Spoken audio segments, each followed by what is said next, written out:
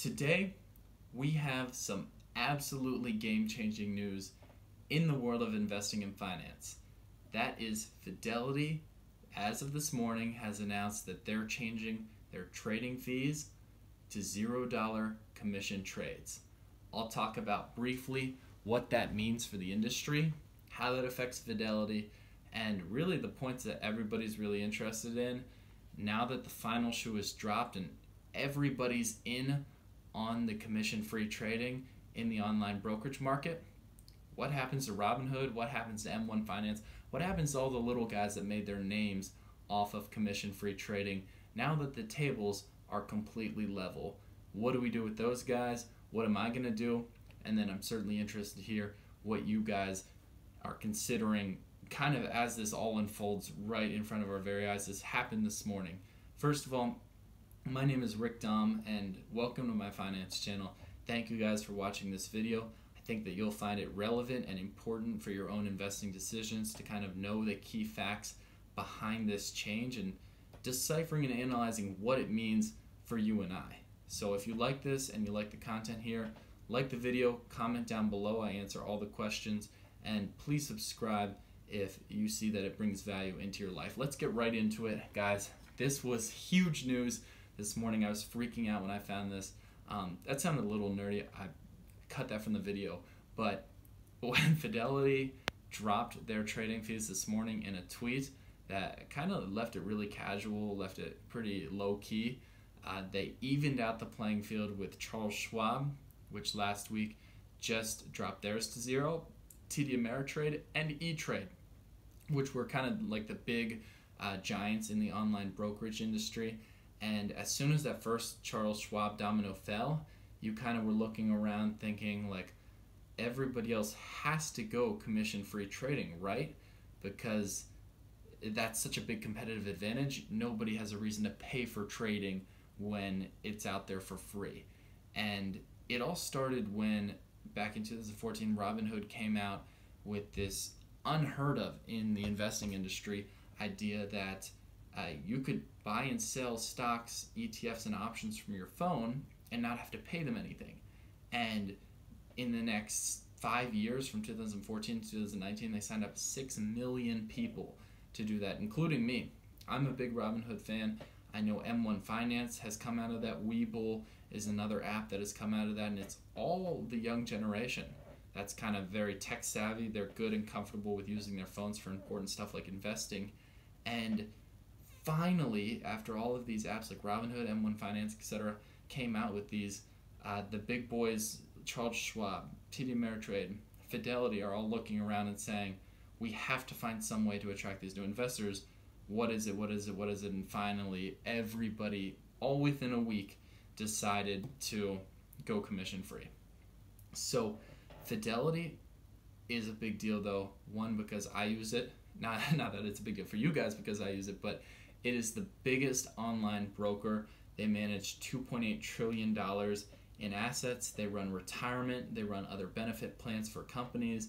They give you advice too, like professional financial advice. They sell products and services. They do loans. They work with huge investors. They work with really tiny fish like me. So as for the company, they're not publicly traded, so we can't exactly see where they make all their money, but they'll be fine.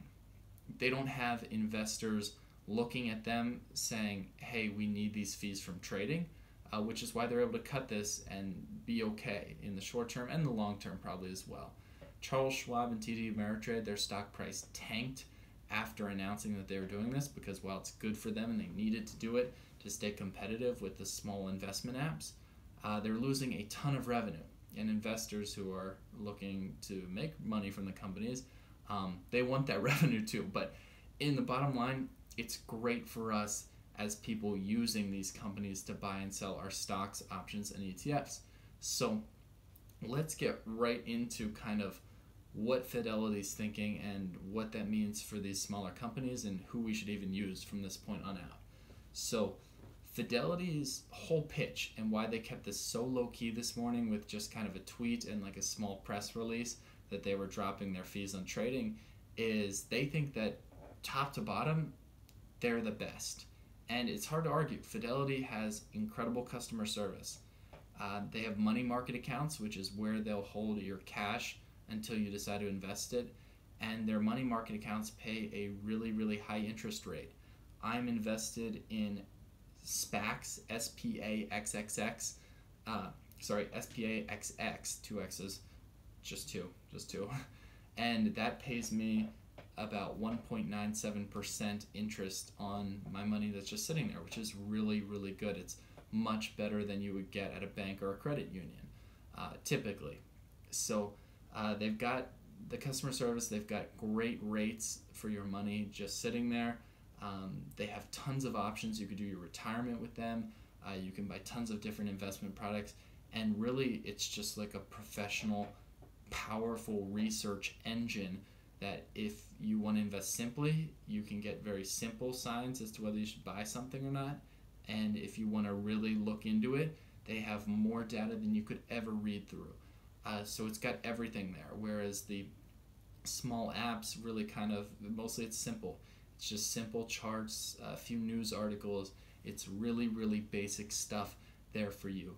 So what does this mean now when you start to compare and look around to see where you want to keep your hard-earned money?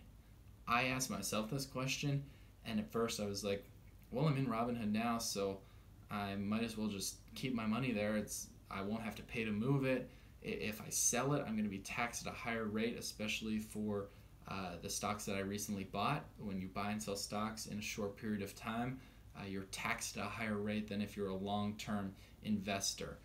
And that would be a negative for me to move all of my holdings over. Either I pay for the transfer fee or I pay in taxes later down the road in February. And then I start to think about it a little bit more though, and long-term, who do I really want my money with? I'm okay in Robinhood now. It's fun to swipe and buy and sell stocks from my phone, but when I'm 30 years old or 10 years from now when I'm 35 years old and my investing becomes more serious and I'm dealing with hopefully larger sums of money, I think you're going to want to consider that you're probably going to want the most reliable, power-packed investment brokerage on your side. Now, I'm not saying Robinhood or M1 Finance or any of these other little guys can't get there, but they're now in a big-time crunch to make some moves to level the playing field, because if all you were investing for with Robinhood and these apps was for the $0 commission trading, well, you can just get the company that gives you everything and does it incredibly well, probably one of the best in the market. And they also let you trade for free. So I don't know what I'm going to do right now. I might wait and play this out. Robinhood just introduced a cash management card, and they've got to have a response to this because they'll start to see it in the numbers and the people investing with them before and after the changes of this week. So I'm going to put this one on the back burner. I'll probably make another video explaining my thoughts in comparing the two and what it really boils down to. But I want to hear what you guys think. This is a crazy, crazy day in the market. So let me know. Thank you for sticking through the video. If you made it this far and want to leave a comment or like the video, and maybe subscribe to the channel if you find this information and stuff like this valuable. Make videos like this all the time talking about relevant keys for people about my age to invest. So thank you guys. It's an exciting day. Have a great night.